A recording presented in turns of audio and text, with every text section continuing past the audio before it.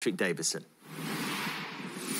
Well, Stephen, a real roller coaster for you. Is the main emotion pride at your team's character and fight back? I think that's a big positive now in the end. I thought second half we improved a lot, but it took some honesty at half time. We had to demand more from the players collectively, because for the first 25 minutes we were second best. We didn't commit to what we wanted to do. We'd prepared really in a positive way. We wanted to be aggressive on the front foot and really, jump on Manchester United. We thought there was an opportunity there, but credit to them, they were better than us throughout the first half. But I feel the first goal we've conceded come off the back of us being passive and second best and giving corners away and silly fouls.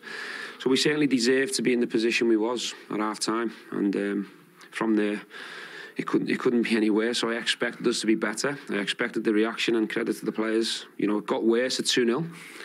We could have went under at that point, but we never. We rolled our sleeves up. We were aggressive. We were winning duels, we were on the front foot, and it was much more like I want Aston Villa to play, and we got something out of the game. Were you really surprised by that first half, or certainly that first 25 minutes? Because with the new signings, with the way you played on Monday night, it seemed ripe for a really fast start and a great atmosphere, but as you've said already, it didn't happen that way. Yeah, I was a bit surprised because we prepared well. We've been aggressive in training all week. We analysed the game on Monday night and we took a lot of positives in how we played. But at the end of the day, we lost the game. So I expected the reaction that I got at half-time from the first whistle. And I believe if we would have got that throughout the 90 minutes, we might have been taking more than a point away. So give us a flavour of what half-time was like in your dressing room. Listen, just to be honest with the players, when you're playing against Manchester United and good players, if you're second best, if you're passive, if you don't take the handbrake off and commit to the game and leave it out there, you'll get picked off. They'll play around you and they'll score goals. So we needed everyone to commit to what we wanted to do, and that was to be aggressive with our own. You've seen the reaction of the crowd when they see people winning duels and tackles and putting the body on the line, and all our good stuff and our good play come off real honesty, and we didn't have it in the first 25 minutes. So when their second goal goes in, you're on the touchline with Phil Coutinho stood next to you. Are you just thinking, it's just a little bit too late, it's going to be too much for him to affect the game now? No, I'm just thinking I need to change something.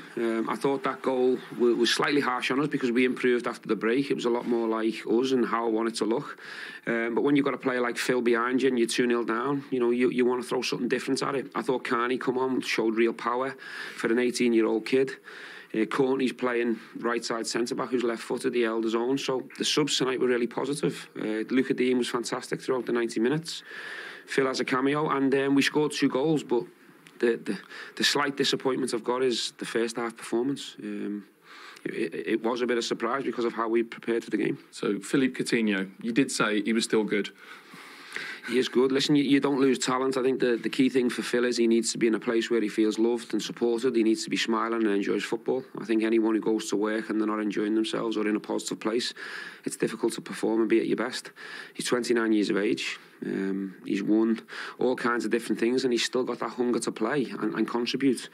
Once we get him fitted and stronger, I've got no doubt he can create and score goals for this team. How important do you think the fast start he's made today could be? I think the Villa fans were already behind him. He's a massive signing, but just for him, he's come in, he scored immediately. I'm sure he'll be feeling really positive. I thought he was brave for the goal. He was involved in the first goal as well. So he's had the impact that he probably dreamt of. When I've shouted for him to come onto the pitch, he's probably thinking, can I do something to impact the game? So he should be really pleased with himself. It's not just bringing Philip Coutinho and Luca Dean, the level of players in, it's what it does for other people. Carneys and JJs and young talents playing around these top-level players. That's what we want because it'll help their development. What did you make of Jacob Ramsey today? First half, a little bit off it, if I'm honest, and we told him that, but I got the reaction I expect. He's a good professional, he's a great kid, he's going to be a top player.